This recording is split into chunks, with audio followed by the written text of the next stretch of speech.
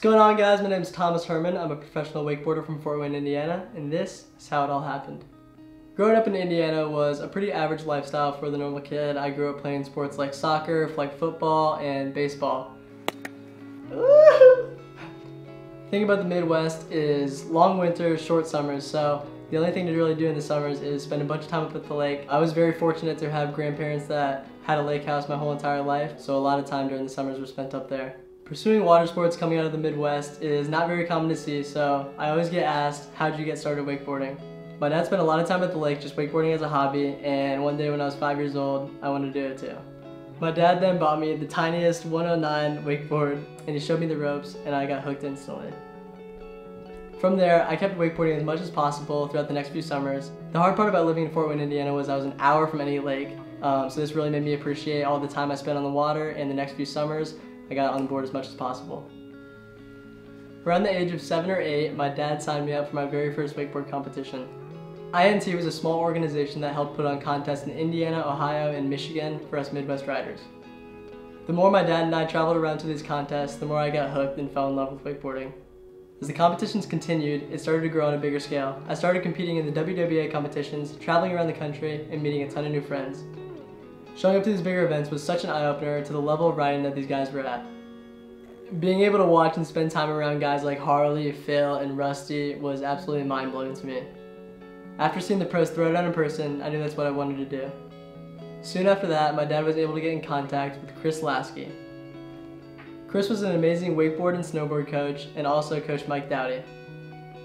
Over these next 4 to 5 years, I spent a lot of my summertime traveling to different contests, along with spending time in Michigan with Chris, and Chris coming to Indiana to coach me. As high school hit, I knew it was important to spend as much time in Florida as possible. Florida was the mecca of it all, and to be a pro wakeboarder, it seemed like you had to go through there. My winters quickly consisted of wrestling for my high school, and by the time February rolled around, I'd switch to online school and spend time in Florida. After the wrestling season my junior year of high school, I got the opportunity to work with Mike Dowdy. Working with Dowdy got me super motivated, and I was excited to see how the last year of the junior pro division turned out for me. I was able to progress my riding more than I've ever seen before, and I finished the year as the Junior Pro Series champion, Nationals champion, and sneaked my way onto the World Championship podium. After the season, I got home and made the tough decision to quit wrestling so I could do online school in my senior year. It took some convincing, but once my parents were on board, I was spending more time in Florida than I ever have before. I was going back and forth from Florida to Indiana, and by the time my 18th birthday rolled around, I had my bags packed and ready to make the full move down south. Making the move was such a game changer, and it opened up a lot more opportunities than I had back home. Being here full time means that I can ride year round, spend more time on the water, and learn more about the industry. My rookie year had begun, and I was able to qualify to Masters through the LCQ. Competing against 9 of the best riders in the world was pretty surreal, so I had no expectations and just wanted to have fun. I was able to make it to the finals and come out in 4th place for my first pro contest. This motivated me, and I was excited for the contest to come. Competition-wise, the season had its ups and downs. I was able to make a few more finals and walk away with the Rookie of the Year award, along with John Dreiling's Mini-Wake Invitational Best Trick Award. I was super stoked with how this year went, but I'm even more excited to see how these next few years play out.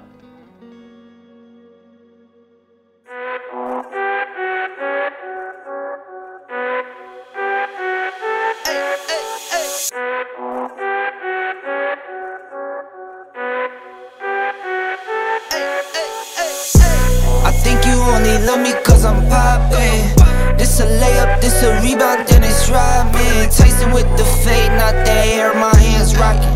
When I link with ball point, you know it's knockin'. I'm not the same. Thinking money made me change, nothing else to blame. Bougie stuck up in my way, singing Gucci gang. Gucci gang, think I'm Gucci Mane. I'm just playing in the cut, I got my Vans on. I'm not selfish, I get on and put my mans on.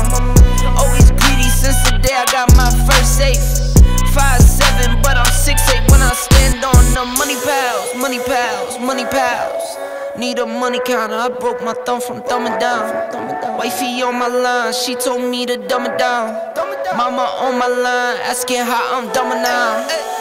Nah, get out my way. I'm so unashamed, throw it to my veins. Like my 2K green or blue, I'm not into games. Focus on your player's face while I'm stacking change. We throw out what you got on your whole Kool-Aid. Every time I drop it, I can make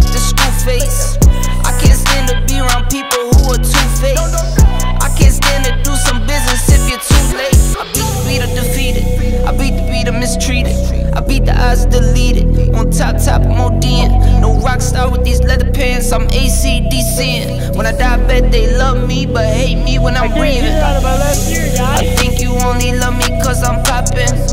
This a layup, this a rebound, that's Herman. Tyson with the fade, not the hair, my hands rocking. When I link with ball point. Know that. Yes, sir.